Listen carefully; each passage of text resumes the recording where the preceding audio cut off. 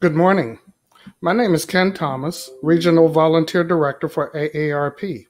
And on behalf of AARP Florida, I would like to welcome you to the Your Voice, Your Vote, Vote Safely discussion with the Florida Secretary of State, Laurel, and other distinguished panelists. One of AARP's key priorities for this election year is to ensure Floridians are aware of their voting options and how they can vote safely in a year that brought us COVID-19. And while the coronavirus may have put large parts of our lives on hold, there's one event that will still happen, the 2020 election. To that end, we're working diligently with local election officials to ensure all Floridians understand the process and know what to expect in a time of change due to the pandemic. Today, you'll learn about your voting options, and we'll explain the available methods to help you identify the way to vote that best suits your needs. If you have questions on voting from home, voting early, or voting safely on election day, you're in the right place. And we have the state's top election official with us today to answer them. Here with us today as part of this team effort to educate voters is Nancy Hosey, the Florida Retired Educators Association president. FREA is partnering with AARP Florida to provide voters 50 plus with information on how to vote safely. Welcome, Nancy. Thank you, Ken. It's great to be here. As president of FREA, I'm proud to represent the 9,000 plus members of our association, which is an offshoot of the National Retired Teachers Association. And of course, you know that was the first foundation of what we now know as AARP. Our organizational mission, modeled after NRTA, is to protect retired educators' physical, mental, and financial health goals through legislative action. As part of that work, FREA has worked closely with AARP State Office on many fronts, from advocacy, community outreach, volunteerism, and education work. FREA's ever-present goal is to educate Floridians of all ages on the reasons to protect retired teachers. Our goal here today is to shine a light on the importance of the retiree voter, a key voting demographic. In 2018, 64% of Floridians aged 50 plus voted, and in 2016, that figure was 57%. This makes ensuring that they know their voting options a critical issue. And when it comes to elections, many of our members are longtime volunteers for voter registration and as poll workers in their communities, making us proud to join AARP and the Secretary of State today as part of this important effort. It is my pleasure to introduce Jeff Johnson, AARP's Florida State Director, who leads the state office in their efforts of advocating for the 50 plus and the many ways they can safely vote. Good morning, Jeff. Good morning, Nancy, and good morning, Ken, as well. Great to see you both. Wonderful to have this opportunity to work with the Florida Retired Educators Association. As Nancy said, we are cousins, if you will, both founded by the same person, Dr. Ethel Percy Andrus.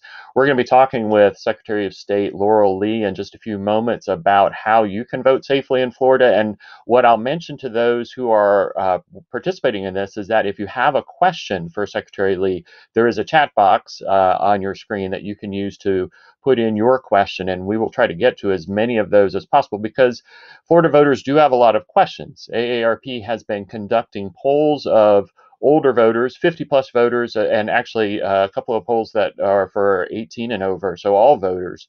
And one of the things that I think is really important to emphasize is that people are confident in our election process here in Florida, and people are excited about the opportunity to vote. The last survey that we did showed that 93% of respondents have trust in our electoral process here in Florida and in our voting systems. And the other thing that I think we're going to be talking a good bit about today is that they are aware of several different ways that they can vote. And we've seen a number of older voters who are changing perhaps from what they've done in the past and how they plan to cast their ballot here in 2020. So one of the surveys we did recently showed that almost half, 49% of the voters that we spoke to said that they plan to use the mail to cast their ballot. We had another 26% who said that they were planning to vote early, the early voting in their community. And then there were another 24% who plan to show up on November 3rd on election day at their polling place. And those are stats that I suspect our distinguished guest today, Florida Secretary of State Laurel Lee, is not surprised by. Secretary of State Laurel Lee was appointed by Governor Ron DeSantis as Florida's 36th Secretary of State and began serving in that role in February of 2019. Secretary Lee has previously served as the circuit court judge in Florida's 13th Judicial Circuit in Hillsborough County, and prior to serving as a judge, Secretary Lee was an assistant United States attorney in the Middle District of Florida. Welcome, Secretary Lee. Well, thank you very much, Jeff, and I am so thrilled to get to be here to speak to the AARP and the FERA. So I appreciate the invitation very much, and of course our topic here today is very timely and important. So I want to briefly touch on three things today and then leave some time at the end for your questions. I'll start by speaking a bit about why your vote and your voice matter. Then how to vote in Florida, what are our voting options that are available, and then finally what we're doing to ensure the integrity of the election and also to protect you and your vote at the polls. So I'll start with just a little bit of an overview of Florida. Of course, we are the third most populous state in the nation. And one thing that makes Florida very unique is that we are what people refer to as a purple state. In other words, the demographic of our voters divides very closely between the major political parties. So what that means is that a candidate from either political party can easily win an election statewide in any given year. And our elections are often decided by absolutely razor-thin margins. We have a history of those in even the most major elections in Florida. So what that means for our voters is in a very real sense, every single vote matters. And sometimes our elections will be decided by just a handful of voters making that extra effort. So our key priority at the Department of State this year has been to make sure that we reach the largest number of voters possible, to encourage them to get registered and make sure that those voters know how to vote and what their options are. So of course, persons over 65 are more than 20% of our population in Florida, and voters over 45 years old have outpaced younger voters in the last 40 years in terms of their level of participation in election, even when the youth vote is very excited about a candidate. So you all are really a critical constituency to be sure that we have provided the very best and most accurate information to ensure that you have everything that you need when you head to the polls. So in Florida, we're fortunate to have three voting options that are available for all voters. Specifically, we have vote by mail, we have early voting, and we have in-person voting. So I'll spend just a moment on vote by mail. We've been hearing, of course, a much larger national dialogue about the vote by mail process. And it is important for Florida voters to understand that this is something, vote by mail is something that we know how to do in Florida, and we know how to do vote by mail with a very high level of integrity. We have had voting by mail in some form or fashion in our state since 1917, and in much its same present form for close to 20 years. We have a system that includes important safeguards to ensure that ballots are mailed to registered voters and that they are returned from that voter. including voter must request a vote by mail ballot. We don't just send them out to everyone on the voter rolls. And also when that ballot is returned to the supervisor of elections office, it's verified and checked to be sure that the signature actually correlates to information that we have on file for that voter. So we have some very important safeguards to ensure that a ballot goes to its intended recipient and that it comes back from its intended recipient. So I would very strongly encourage you all that voting by mail in Florida is safe, it is effective, it is reliable. And our postal service here is also very familiar with how to manage a large volume of vote by mail ballots. So in other states, this isn't the case. We have other states around the country right now who, in response to the coronavirus pandemic, are trying to develop new or different methods of voting for their citizens. And we're very fortunate in Florida that we are very prepared to conduct an election that includes all of these very methods for Florida voters. For voters who prefer to vote in person, we have early voting and election day voting. And one thing that's very important to know about our in-person voting is that we've been working very hard to ensure that important safety protocols are present that protect election workers and voters. Your local election officials will ensure that personal protective equipment is there, social distancing is observed, and that precinct locations are kept sanitized in between voters who come through. One of the things that Governor Ron DeSantis did in support of accommodating the pandemic as it relates to elections was directing our state and local emergency management offices to ensure that supervisors of election had access to any sort of PPE, hand sanitizer, or sanitation equipment that they required. So you will see very close attention to those types of measures in all polls for voters who prefer to vote in person. We did have a very successful primary election in August, and we saw those measures implemented. One, for those who are interested in what is likely going to be the quickest, avoiding lines, avoiding crowds, I commend to you early voting if you want to vote in person. That is, I typically vote early, and in my experience, there's almost never even a line. It's an easy way to walk in, vote, and head on out. So, but very important to understand that all of those three methods are available. Another important note about Florida is we do not have an excuse or a reason that has to be required for a vote by mail ballot. Anyone, any Florida voter is entitled to request a vote by mail ballot, and there's still plenty of time to do that. Voting by mail is already underway. Supervisors have sent out a large volume of vote by mail ballots already. They're already coming back. But there's plenty of time. You can request a vote by mail ballot be mailed to you all the way up until October 24th, and you can continue to request those ballots in person even after that date. For those who may have concerns about their vote by mail ballot being returned timely, also be aware that you can, if you get a vote by mail ballot, but you haven't filled it out, you haven't mailed it back, and you're concerned maybe it's too close to election day and you want to be sure that it gets there timely, you can also drop that ballot off at any early voting location. Supervisors of elections in some communities are also setting up additional drop boxes where those ballots can be delivered, and you can take it back to your supervisor of elections office even on election day. So those are some important things for you to know there. Another thing that is important to share is the investments that we've made in election security, because I think those go right to the heart of voter confidence in the integrity of our election. I was absolutely thrilled to hear the statistic at the beginning that 93% had confidence and trust in our elections infrastructure. That is something we're working so hard to promote and to communicate about everything that we've done.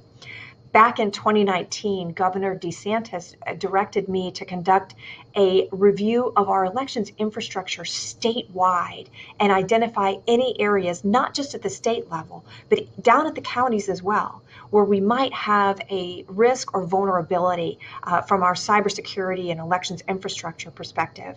And we have done that. We went down to each of Florida's 67 counties and worked in collaboration with each supervisor of elections to conduct an election-specific risk assessment on their networks and infrastructure. And we've worked with them in partnership since then to ensure that any vulnerabilities that were identified have been mitigated or addressed. So it's the first time that we have ever had that kind of statewide picture and the level of collaboration we have to address anything that was identified. Our governor and our state legislature have both made critical investments in election security and elections infrastructure. So we have a stronger position and a stronger network than we ever have before. Another piece on election security that's important to note, we hear a lot nationally about the phrase foreign interference in elections. And when we talk about foreign interference, it's important to distinguish between direct threats and attempts to infiltrate and penetrate our elections-related networks. Those do happen. We defend against those types of threats every single day. But we also have another important and distinct type of threat, and that refers to misinformation and disinformation. This is a key part of preparation for this year's election. We want all Floridians to be aware of the danger of misinformation and disinformation and what to do to try to be protected from being influenced by that. What it refers to basically is incorrect or misleading information that's put out there, usually on the internet, often by social media, that's intended to affect voter behavior. A classic example might be someone's Facebook feed provides information that Election Day has been moved to Wednesday, or that your usual precinct has been moved and closed and you've got to drive 20 miles away to get to a different precinct. So we do expect that type of thing is going to happen. And what we want all voters to do is know that it's imperative to go to trusted sources for information about elections. That would be your local supervisor of elections office, the Department of State website, or even our federal law enforcement partners like the FBI and the Department of Homeland Security. Any question that you have about your precinct location, where to go, what you need to bring, all of that, gather that information, have your plan ready before you leave the house to go vote. That information is on your Supervisor of Elections website, or you can call their office to get that information. They are there to help. We are all here to help and want to be sure that we equip voters with all of the information they need. There have been some changes to precinct locations as a consequence of the coronavirus pandemic. For example, we used to have some polling locations located within assisted living facilities. Obviously, we closed those and moved those for the safety of the residents. We didn't want to bring in a large volume of people from the public into those types of facilities. So there have been some changes. You may have already voted in the primary and figured out and validated where your location is, but if not, we encourage you to check that before you head out to vote. A note on our federal partners: they are also really critical in helping us identify relevant intelligence information and combat that misinformation and disinformation that we spoke about before. We've engaged with a voter outreach campaign that we hope will reach all of you that is designed to prepare voters to be on the lookout and be conscious consumers of this type of information so that we know that they are prepared with everything they need. One final thing we've done this year that I think is really important and something that I'm very excited about is, for the first time ever, the state engaged in a complete voter outreach, voter registration campaign. We have contacted every single potentially eligible but unregistered Floridian to encourage them to register to vote and provide information about the 3 voting options that are available to them. So I'm hoping that this year will bring record numbers of registered voters and voter participation. So in closing, one thing I always try to say is this: we understand elections are partisan, but elections administration is not. And the Department of State and your local supervisor of elections are there to serve all Florida voters, regardless of your party affiliation, the candidates that interest you. We are there to serve all Floridians. So know that we are a resource, and we'll get you anything you need to help facilitate your voting and your participation in our democracy. And with that, I'm happy to take any questions. Great. Thank you so much, Secretary Lee. You've given us a lot of information in a short period of time, and so I really appreciate you sharing all that with us. We do have the opportunity for people to ask questions in that chat box, and our team is going through to pull those out, and I've got a couple for you. But before I do, and as people are still thinking about all that you've said and the questions that they may have, I'm going to bring back Nancy from the Florida Retired Educators Association, because she had a question. I know even before we got started, I want to make sure we get a chance to address that. So Nancy, can you go ahead and ask your question? Okay, thank you. And I want to say, as a poll worker myself, since I retired, I can assure you that we've been made aware of all these things that you talk about in our poll worker training. So I'm feeling safe and secure as that goes. As retired educators, many of us have had educated individuals with disabilities. And as retirees, there's a lot of us who have mobility issues. How do people of any age get assistance with voting if they have a disability? That is a wonderful question. And I am glad to report that Florida law entitles those with disabilities to ask for assistance at the polls and when voting by mail.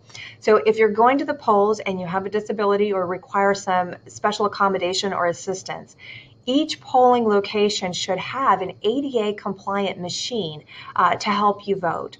The Division of Elections is also working to try to make vote by mail more accessible for individuals with disabilities, such as blindness. We recently approved a technology for an assistive tool called Omni Ballot, which 5 counties will be testing out during the November election. Based on what we learn, we hope to have this and other technologies available for voters in the coming years who wish to vote by mail. But every single voter, when you arrive at the polls, is entitled to the assistance that they require. So be sure to talk to your poll workers when you get there. Don't be hesitant to ask for assistance. That is what they are all there to provide. Great. And thank you for your answer. And Nancy, thank you for being a poll worker as well, because we certainly depend on your service to make all of this work. Secretary Lee, we've got a fair number of questions already from folks who kind of cover the waterfront. So I'm just going to go ahead and hit you with them one at a time. So John asked, how can I confirm that my vote is counted? Is there a way for folks to check on their vote? And I would assume this is especially true if you voted using a mail-in ballot. Is there a way to go through and confirm? There is. So you can actually track your vote by mail ballot. If you request it, you can track it. Your supervisor of elections website will have the ability for you to track that ballot to see if it's on the way, to see when it should be received.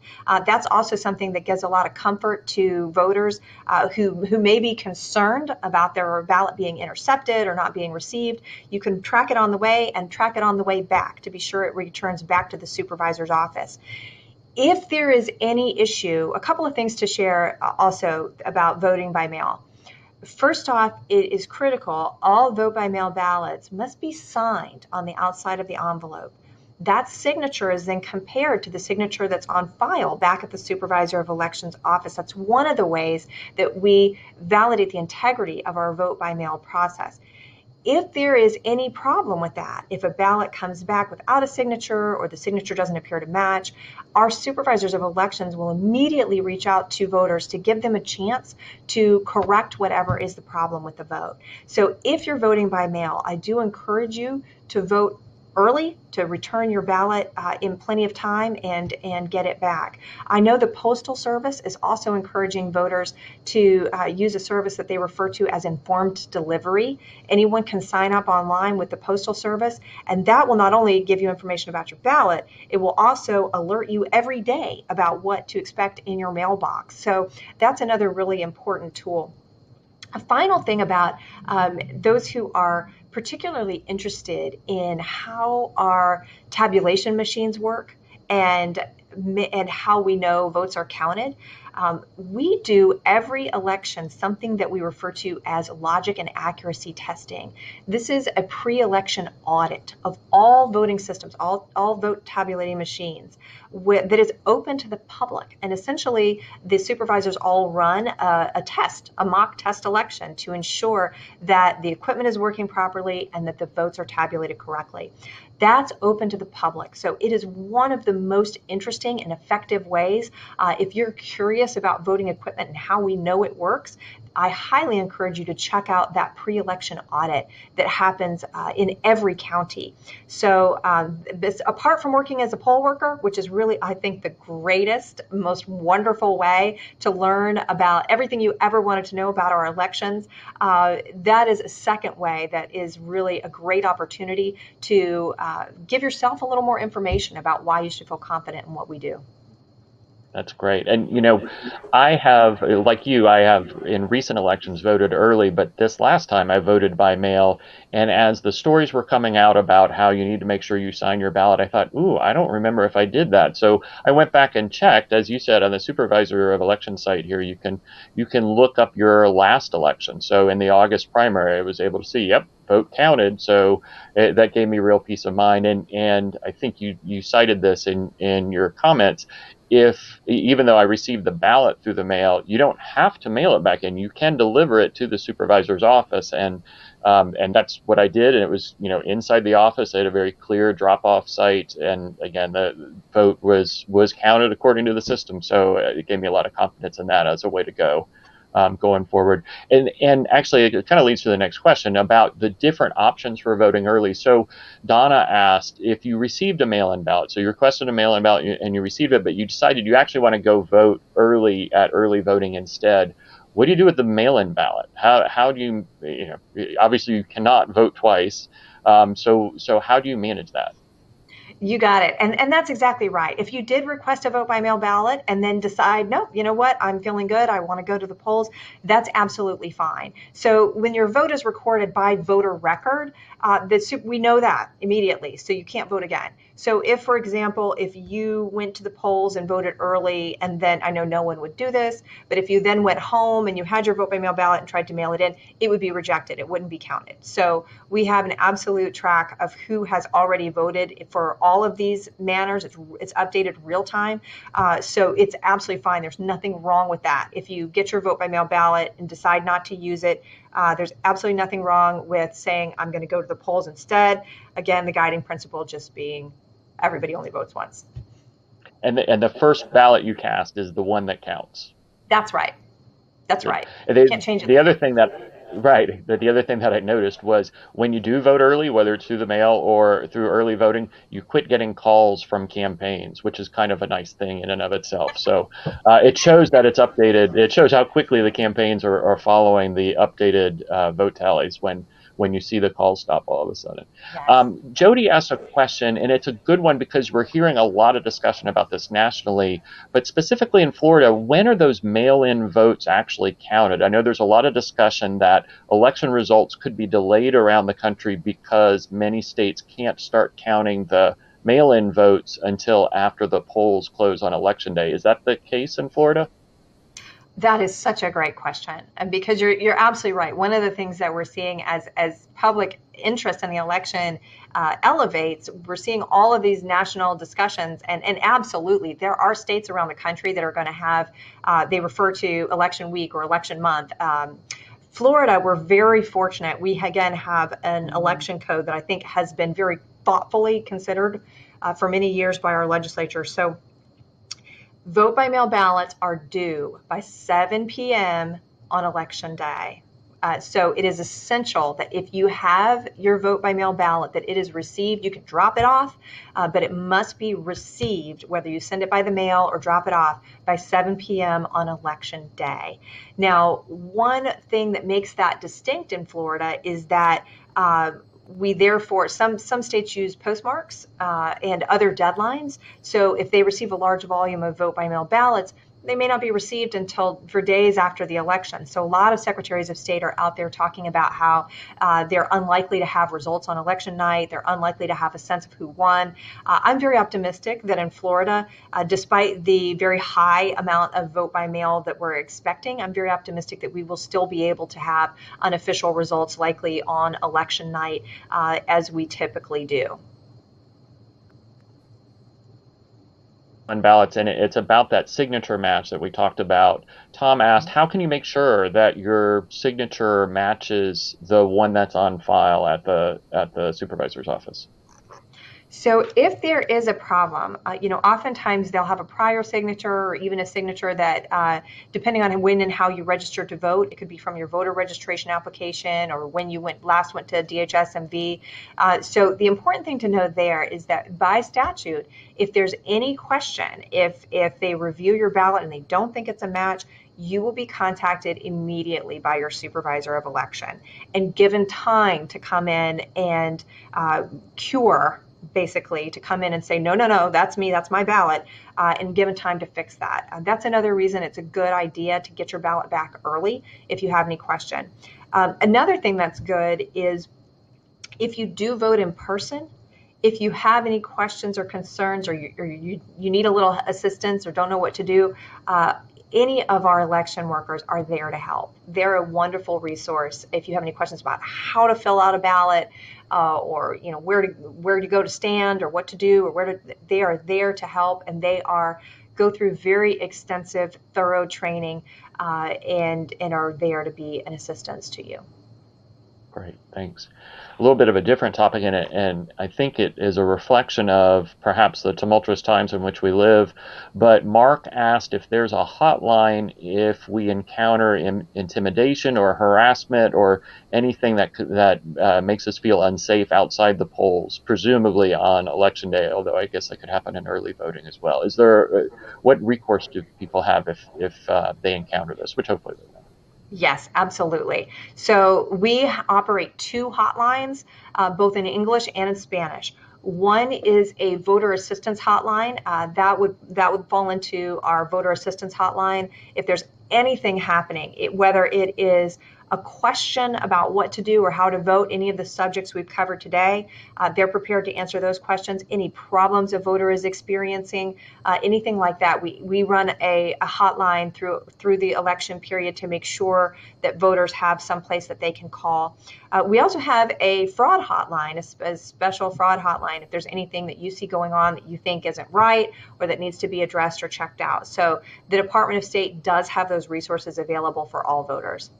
We also have an election website as part of our voter outreach and voter education campaign. We've put up a website, floridaelection2020.gov, that has much more, if any of the subjects I mentioned today interest you, we have a lot of information there, including some videos and things about what to do and how to vote on that website as well. Wonderful. Thank you. And I'm sure we can get that website out to the folks who participated in this as well.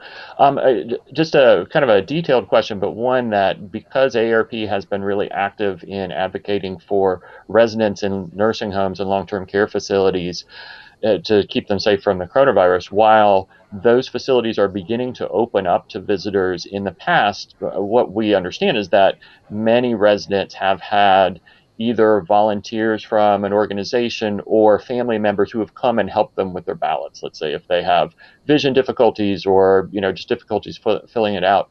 Are there plans to help ensure that those who are in those facilities and maybe not able to go to polling places have the opportunity to cast their vote safely? Yes. So, of course, for anyone who's in a nursing home or assisted living with any sort of mobility problems who doesn't wish to vote in person, of course, we try to make sure that they understand and have access to the vote by mail process. Oftentimes that's a very effective and useful tool for those individuals to have to cast their ballot. And yes, we do have options. I know sometimes the staff at the facility, family members, others help those residents fill out their ballots and can drop them off for them. Great. Great, thanks. Another question on the signature issue, and this is from Jose. It's a good question. Is there criteria for disqualifying a ballot based on signatures? And he says this, but frankly, I could say this too. If I sign my name 100 times, it's going to look a little bit different every time. How do the election officials determine whether this is a match or not quite a match? Yes, and there absolutely are criteria and standards. So, and I will say, I think that if it is a pretty liberal, a process, it does not need to be an exact match to the signature that they have on file. We did conduct at the Department of State, we conducted a training for all supervisors of election to talk about the types of things to be looking for in a signature match. And one thing that's interesting, and again, this is something that if you look at some of the supervisors of election and the information that they have about voting, oftentimes they're not signed at all, or the signature doesn't seem like it could possibly have come from the same person. So but importantly, again, remember that there is that cure period. So if you are concerned or you're worried your signature may have changed, that there will be an opportunity in the unlikely event, if it's signed that it's rejected, there will be an opportunity to correct that and make sure that your vote is counted. Great, thanks. Danny, interesting question on mail-in ballots. Are they postage paid, or do you have to put stamps on it? And if so, is there, depending on how long the ballot can be, assuming that there could be local elections and referenda, is there a way to make sure you have the right amount of postage if you've got to mail it with your own postage? Yes. So one thing to know is that not all of the vote by mail ballots will be coming to you with prepaid postage. It depends on where you live. Some of the supervisors of election were able to include that money in their budget. It is one of the things that was an allowable expense with the election-related CARES Act dollars. So some supervisors were able to fund prepaid postage with CARES Act dollars. So some Floridians will receive their vote by mail ballot with return postage already there, and others will not. So if you have any sort of challenge with knowing how much postage is required, or if you don't have the ability to either acquire or afford your own postage, you should call your supervisor of elections office, because they can walk you through several methods to get that ballot returned, both how much postage you need to put on your particular ballot, depending on how long they are. That too isn't the same across the state, because some ballots you will see will be bilingual and trilingual. Other parts of the state, they are not. So we have different ballot links in different parts of the state. So the amount of postage that's required depends on your particular ballot. So your supervisor of election can both inform you about what is required and then also give you some ideas and suggestions and alternatives if you're not able to afford that postage. Great, thank you. And by the way, just quick pause to say, again, really appreciate you spending the time to go through these questions, because clearly voters have a lot of questions right now, and so it's wonderful to have you to be able to provide the answers. And this is a pretty specific one, actually, and it may be something, I don't know, that varies county by county, but somebody asked, so I know we talked about how in Florida, mail-in ballots can be counted in advance so that they'll be part of the initial count. But somebody asked, so let's say I drop off my mail-in ballot on election day. Will that show up as part of the initial tabulation, or is it something that it gets put in the back of the line and doesn't get counted until further deeper in the process? So the supervisors process those vote by mail ballots as soon as they come in. And that is an important distinction about Florida. Some states, even states that have vote by mail, don't allow those ballots to be canvassed until election day. So that obviously is going to put them very behind on getting those ballots canvassed if they can't start until actual election day. Here, our supervisors of election can start canvassing those ballots much earlier. And in fact, one of the things that Governor DeSantis did in response to the pandemic was give extra days for supervisors to begin that canvassing. So as soon as they finish that pre-election audit that we talked about earlier, they can start processing and canvassing those vote by mail ballots. If the ballot is received on election day, I know that the supervisors are prepared to try to work through those ballots real time as they're coming in. And the question of whether they will be part of that initial release of results that comes out right when the polls close probably just depends on the volume of ballots that come in that day. I know in the primary, they were, I believe all of them, if not almost all of them, were actually able to keep up with the vote by mail ballots coming in, and were caught up through, the day before election day, and we're only processing the ones that actually came in on election day that day. But it will likely depend on how many come in the day before and the day of, whether it falls into that already tabulated initial number or rolls into later that night. Great. And I know, just kind of speaking about that, I know that a lot of people will be glued to their television or their internet browser on election night to see what the results are. Does your office run sort of a master database or a master website that helps people track elections in real time? We sure do. We have the Florida Election Watch website, and that aggregates what we see coming in and presents all of that information for voters. So, of course, you can go county by county and look at information, but we do have an Election Watch website for exactly that purpose. One thing that's important to remember about that, though, is that Florida does have 2 time zones. So we do not start reporting anything about outcomes until our second time zone up here in the Panhandle has reported their results. So that's 8 p.m. Eastern time, not 7 p.m. Eastern time. Good point. Good point. And my recollection from past presidential elections is that sometimes there will be a line at a polling place when it's supposed to close. So it may take a little while after the official polls closing, because they don't shut off the line and say you can't vote. They count the folks who are in line. Is that correct? That's exactly right. If you're in line at 7 o'clock, you'll still be able to vote. Great. Great. So amazingly, time has gone really fast. We only have time for one more question, and it's from John. So for absentee ballots, mail-in ballots, when are they sent out to residents who may not be in the state right now? So if you're somebody who's a Florida resident but you requested a mail-in ballot to a different location because for whatever reason, have those already gone out? Are they going out now? Do they go out later? When did those happen? They are going out as we speak. Some of them have already been mailed. They typically will go out in batches depending on how many a particular supervisor is mailing, but they are going out as we speak. So they should be coming to you fairly shortly. Great, thank you very much. So, sorry, apparently I'm getting a call from a political campaign.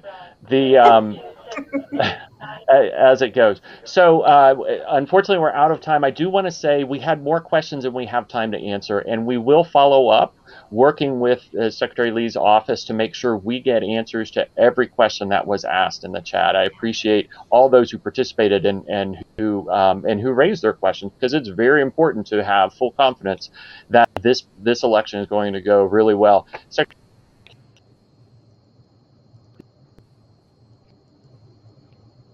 And certainly you've spent with us today as well. So any final comments from you, Secretary Lee, before we let folks go? Yes, and that is, I will say, I'm absolutely happy to. I know we did not get to all of the questions, but we want to. So any questions that are still in that chat box that we didn't get to answer, we will certainly work with Jeff to make sure that we get any information that you need. And again, just know that we're a resource. Your supervisor's a resource. Elections are partisan. Election administration is not. We want every Floridian to go to the polls this presidential election, knowing that they can have absolute confidence in the integrity of our process, and that we're working very hard to protect every voter and to protect their vote. So I just appreciate you having me. You're an incredibly important demographic for us here in Florida, and I'm honored to get to participate. Thank you. Thanks so much. And again, final thank yous to all those who made this happen, both in the Secretary's office and the folks behind the scenes at AARP who have been working the levers to make this go. Appreciate everybody's time today, and hope everybody stays safe and enjoys giving having the opportunity to cast their vote in this election. Take care, all. Thank you.